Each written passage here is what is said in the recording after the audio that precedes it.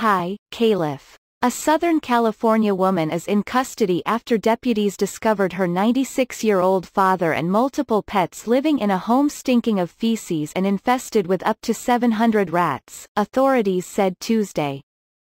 Ann Vandermaesen, 65, was arrested on suspicion of felony elder abuse and misdemeanor animal neglect, the Ventura County Sheriff's Office said in a statement.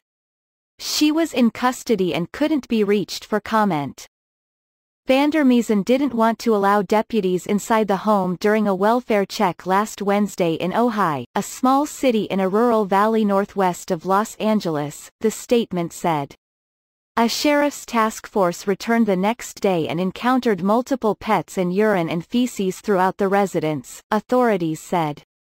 The home was also filled with garbage, according to the release. 8 dogs, 2 rabbits, a cat, a parrot and 55 pet rats were removed.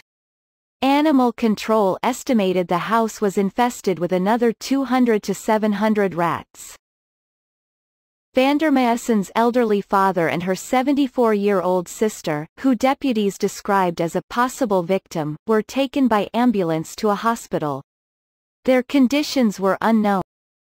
County welfare authorities assumed custody of Vandermaesen's father, who uses a wheelchair. Officials also helped the sister get temporary housing services. Vandermaesen had willfully caused or permitted the health of her elderly father to suffer by allowing him to live at the home, officials said. The city declared the home unlivable and a danger to the occupants and animals.